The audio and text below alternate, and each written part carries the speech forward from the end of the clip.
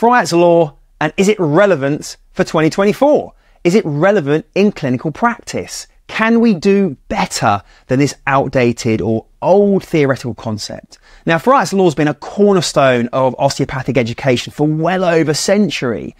The question you've got to ask yourself is it relevant, and are the laws still relevant for 2024 or 2025? Or are we holding on to an outdated concept that might not be best for our patients or for our practice?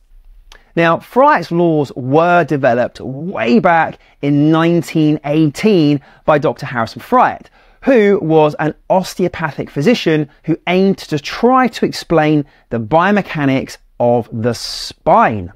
Now, these laws describe how the spine moves, particularly in relationship between side bending and rotation in various postures. Now, for decades, they've been the go-to in manual therapy, especially in osteopathy and chiropractic education, and to this day are still being taught. They're serving as a diagnostic tool to identify spinal dysfunctions. Now, to give you a sort of a brief sort of origin and its fundamentals of Fryettes Law, you might need a very, very quick refresher. So to try to simplify it, because it is a little bit complex, we're going to break it down like this. So number one, the first law.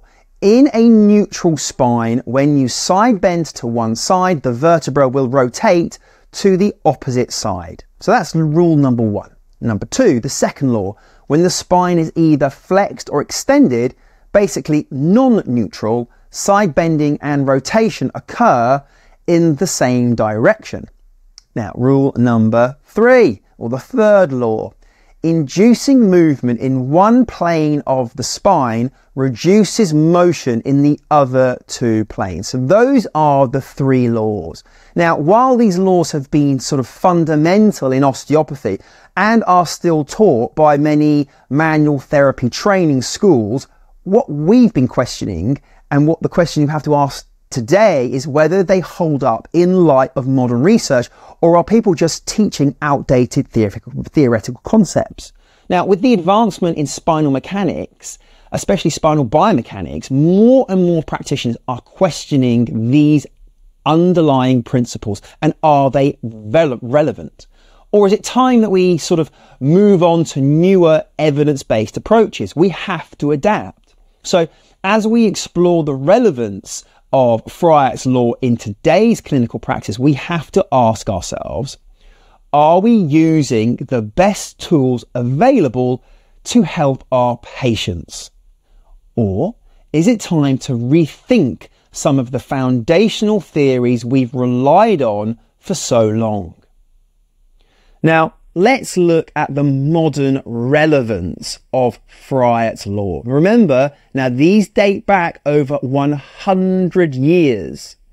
Are they relevant today? That's the question we have to ask ourselves. Now, for decades, Fryettes Law have guided manual therapists, offering them what I class as a framework of understanding for basic spinal motion. Okay, but as we've advanced in our understanding of biomechanics, the relevance of these laws is increasingly coming under scrutiny. Modern technology like dynamic MRI and 3D modeling have revealed that spinal motion is far more complex than these laws would suggest. Recent studies have shown that spinal motion doesn't always follow Fryettes laws. There's variation, there's adaptability. And for instance, researchers like, and excuse my pronunciation, Kolecki and Punjabi found that spinal coupling, how side bending and rotation relate, varies significantly depending on the posture, depending on the load, and depending on which part of the spine you are looking at. It's not painting by numbers. That's some of the key things here. In a neutral or extended postures, you might expect, according to Fryette's first law, that side bending to one side would cause the vertebra to rotate to the opposite side. Well, however, in some of these studies by Kolwicki, they revealed that the lumbar spine, particularly in L1 to L4 segments, which we often see ipsilateral coupling, rotation and side bending in the same direction. This directly challenges what Fryettes Law predicts. Again, with Punjabi's research, and we're going to go into that in more depth, that adds another layer to this complexity. Now, his findings show that spinal motion can vary significantly across different segments, with some areas following Fryette's predictions and others not at all. And this is some of the complexities that we have to factor in. Well, this suggests that the spine's behaviour is much more variable and influenced by factors such as muscle activation, ligamental tension, and even the condition of the intervertebral discs. One of the biggest limitations of Fryettes Law is that they sort of primarily consider movement in only two dimensions. Now, that is side bending and rotation. But the truth is, spinal motion is inherently three-dimensional.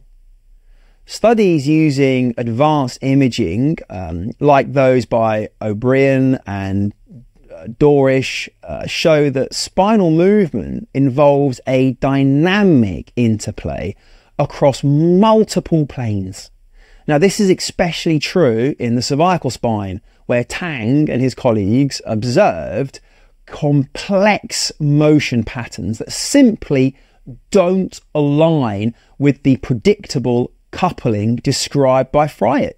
They just don't work. Limitations in clinical application, and this is not just about the complexity of movement. When we look at the clinical application of Fryette's third law, which suggests that introducing motion in one plane reduces motion in the other two, well, research shows that that might be just a significant oversimplification of what is actually really happening. Egbert studies indicate that spinal movement can be highly variable, and under certain conditions, the spine can move in multiple planes simultaneously, not just one at a time. It's this intercomplexity of movement. So what does that all mean for us as practitioners? Well, simply, if we rely too heavily on Fryette's laws, we basically will end up with an oversimplified diagnosis and treatment plan that doesn't fully account for the spine's complexity. What we might see as a dysfunction or a restriction could actually be absolutely normal adaptive response to demands placed on the body. Now, this means we could be missing massive opportunities to use much more effective holistic approaches to spinal care. Now, it's very important that as we continue to evolve in our understanding of biomechanics, it's crucial that we question these old theories and adapt our practices to align with the latest research. Now, I'm not saying we throw Fryettes Law out, okay? It's been a valuable tool in shaping our approach to spinal manipulation.